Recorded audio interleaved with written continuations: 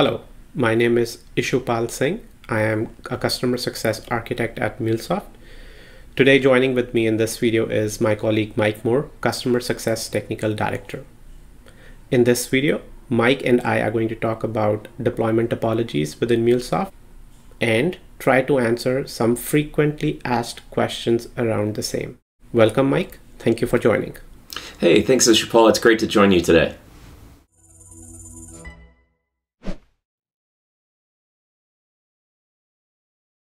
My first question to you, what does the term deployment topology mean? So with MuleSoft, this typically refers to where your MuleSoft integration applications or your APIs are deployed. These are the servers, workers, or containers that are illustrated across the bottom of this image. And these are the ones that are responsible for processing the work. And topology refers to where those environments are, how they're configured based on your use case requirements or governance policies. Deployment topologies could also include considerations of where the management plane or the control and configuration interfaces are hosted. These are those services that are shown across the top, and MuleSoft does offer alternatives to allow for a fully on-premise or GovCloud certified deployment of the management plane. However, for the majority of our customers, the hosted anypoint platform control plane is the most common. Mike, you talked about runtime plane, management plane. Can you throw some additional light on what runtime plane is? What are the different topologies that MuleSoft offers in that runtime plane? So the Mule runtime itself is a lightweight Java-based integration engine, and it's been engineered to allow deployments in the cloud, on-premise, or in hybrid topologies. MuleSoft customers can deploy their applications in MuleSoft's fully hosted environment called CloudHub, a containerized deployment running in their data center or private cloud with runtime fabric, or as a traditional server or virtual machine deployment. Each deployment model could be configured to support high availability, high performance, or high reliability. Mike, you talked about different deployment topologies, on-premise systems, the CloudHub topology. What are the factors that I, as an enterprise architect or someone who's working on integration, would keep in mind or should keep in mind while choosing what deployment topology is best suited for me? So first, it's important to remember that a customer is not restricted to any one topology. It is common for customers to have a CloudHub and on-premise presence, for example, when there's a desire to take advantage of application isolation or scaling and lower total operating costs by leveraging CloudHub's fully hosted environment, while still supporting integration of legacy systems running inside the corporate firewall. When you think about which deployment topology is best for you, you'll want to consider several factors, like what are the systems that I need to integrate with and where do they reside? Are there regulatory and organizational restrictions that may affect how a system is accessed and from where? What are the resources that I have to maintain and upgrade infrastructure to support the environment? Will my applications have requirements regarding response time and latency? And finally, will my applications benefit from having independent scaling and intelligent healing for high availability? So Mike, you talked about the gravity of the system, that is where your applications or systems reside. Does that mean that if all my application, or let's say majority of my application are on-prem systems, I need to go for an on-prem MuleSoft deployment topology? So when you deploy using an on-prem model, it will allow you to place the APIs close to the systems that are being integrated with. And this can help reduce latency as you're not traversing data centers that could be hundreds of miles apart. And on-premise deployment's also going to give you full control over management of the servers and network that are hosting the API, and the source system, which may be required due to organizational policy or industry regulations. But that being said, many customers do find deploying applications to CloudHub to be preferable to managing on-premise infrastructure, and it becomes a natural extension of the organization's cloud strategy. That's interesting to know. Can you throw some light on why customers would opt for CloudHub to deploy their applications, integration applications or APIs, as opposed to the on-prem deployment topology or runtime plane? Yeah, great question. So our customers will look to CloudHub because it can provide a more flexible and reliable service than, say, a traditional on-premise Mule deployment, and does so without needing to manage infrastructure costs, patches, and upgrades. CloudHub provides a private hosted environment for each customer to run their applications, so you only need to provide your application, specify how much compute capacity is needed, and we take care of the rest. Each application can be scaled independently and run different runtime versions, so this allows teams to stagger their upgrades and their testing cycles across the application network. There are also several benefits around service resiliency. The deployment model supports zero downtime deployments and intelligent worker healing, so you can apply upgrades without having to take an outage, and if there's an issue with a particular worker, will spin up an additional one and bring traffic onto that one so that your customers are not impacted should there be a failure. Applications also deploy into workers which are isolated. And what this means is that you don't have to worry about one worker or process taking compute resources away from another or creating any instability in the environment. When an application is deployed to multiple workers, they're also distributed across different hardware and even data centers, which builds in protection against hardware, network, or other facility failures that you may encounter. CloudHub also promotes a lower time to resolution because with explicit permission by a customer during a support engagement, the MuleSoft support engineers can access an impaired worker to observe the behavior live versus retroactively reviewing logs or dumps, or if that server goes down entirely, not being able to grab that data at all. Okay, so now we have established that we would deploy our applications on CloudHub systems, even if the gravity of the system is on-prem, right?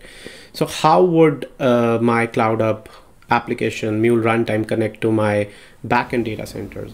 Yeah, that's a really good question. You can really think of CloudHub as your own private network or as an extension of it. As I mentioned, we provide each customer their own private space inside of CloudHub, which is called a virtual private cloud or VPC. And this acts as a private network that's isolated from any other customer. We have several ways that customers can secure access in and out of this private network. So first, customers control access into the VPC, so they can only allow access to internal systems, external systems, both or none at all, via IP-based firewall controls. CloudHub can also interact with internal systems using a IPsec VPN tunnel, which is going to create a private encrypted connection to that customer's data center. The customer can then control what services on the internal network could be reached. For customers that are also using AWS or Amazon Web Services, we do support VPC peering to access resources inside of their AWS account or Direct Connect, which could provide a low latency private secure connection back to the customer's data center. So you talked about some benefits of using CloudHub like auto-scaling, isolation. Is this something that we can achieve in the on-prem system? If yes, is it difficult or is it even possible? Yeah, I would say first it's important to remember that MuleSoft is going to support two different deployment topologies for you to manage in your private cloud or your data center. So first, we support a traditional deployment model, or what we call naked mules, which is where a mule runtime is deployed to a virtual machine or server instance. We also provide a managed container service called Runtime Fabric, and this has been designed to offer the benefits of the cloud to applications that are running inside your data center. So depending on which on-prem deployment topology you're choosing, there's several factors to consider that is going to offer pros and cons. So on-premise deployment is a basic deployment, and this is where the Java runtime is deployed to a virtual machine or server. And in this deployment model, multiple applications are deployed into a common container and bound to the same runtime version. So this model can make the most efficient use of the compute resources that are available in the server because each application is sharing a common environment with other applications and they're sharing resources across all of the applications that are deployed onto the server. It's also going to give you full control of the underlying virtual machine, so you can access mounted file systems, you can set JVM parameters for advanced tuning, and access resources on the class path. While this deployment model provides benefits and raw density of the applications deployed to it, it does have some drawbacks compared to Runtime Fabric. So in a traditional deployment model, you can scale deployment of a traditional server, but it requires adding an additional JVM or VM with all the applications deployed into it. There's not a way to scale a single application. And just as you can't scale out a single application, because the apps are sharing that common JVM, they can't be guaranteed specific CPU or memory resources. So resource contention across the applications could become an issue in this deployment model. Also, because the applications are shared in a same deployment, they're bound to the same runtime version. And what this means is that applications must be compatible with all the patches or upgrades that are planned to be applied to that server. So this could lead to longer testing cycles during your upgrade planning. And the servers are also associated with only a single environment within the Anypoint platform. So it's not really feasible to have a single server represent test and development and staging, for example, for non-production. Runtime Fabric, on the other hand, is a container service, and we provide that as a software appliance for deploying into your data center or your private cloud environment. The primary goal for Runtime Fabric is to bring the benefits of a cloud deployment model to your use cases that may need to run on your private infrastructure. In Runtime Fabric, each Mule application is deployed as its own container. An application can have multiple instances, and they're deployed across multiple servers for resiliency in the event of a hardware failure. Each application is also deployed on a pre-built container that's provided by MuleSoft, which has monthly security and bug fixes. And this allows for each application to update independently. It also supports zero downtime deployments. In Runtime Fabric, because applications can independently scale, you can add more compute resources to that one application, or you can add additional workers for processing message for that particular application. Runtime Fabric also has the ability to monitor worker health and redeploy applications if an issue is detected. I talked about worker scale up and scale out. Each application is guaranteed an amount of compute with the option to consume unused capacity if desired. And that's called bursting inside of Runtime Fabric. But because there's a guaranteed amount of compute, there's not an issue with resource contention that you might see in a traditional server deployment model. Also, because the applications are deployed in isolated containers and they're given guaranteed compute capacity, it's important to remember that the raw density, as far as the number of Mule applications that could be deployed, may be lower than a traditional Mule server deployment. In addition, you're also going to need additional infrastructure to run the various services required to support traffic routing, worker scaling, bursting, and zero downtime deployments. So the hardware footprint for Runtime Fabric is going to be a bit larger than a traditional server deployment model. But a Runtime Fabric can also be shared across multiple environments or even lines of business or business groups within the Anypoint platform. And because each application is in an isolated container, it's not uncommon for you to have multiple pre-production environments sharing the same underlying Runtime Fabric infrastructure. And this does allow you to have more efficiency in the use of your compute resources and underlying infrastructure. Lastly, it's important to remember that Runtime Fabric is provided as a software appliance with pre-built containers, and they're made available in the Anypoint Runtime Manager for deployment. So like with CloudHub, this means that customers can't change the runtime configuration beyond a worker's sizing. Customers are going to receive monthly patches to the Runtime Fabric appliance, as well as the container images, which can be applied by the customer, but they cannot be altered. So that's an important distinction between a traditional server deployment model where you have more control over the underlying JVM. You talked about reliability, high availability, right? How these two factors influence which deployment topology I should go for?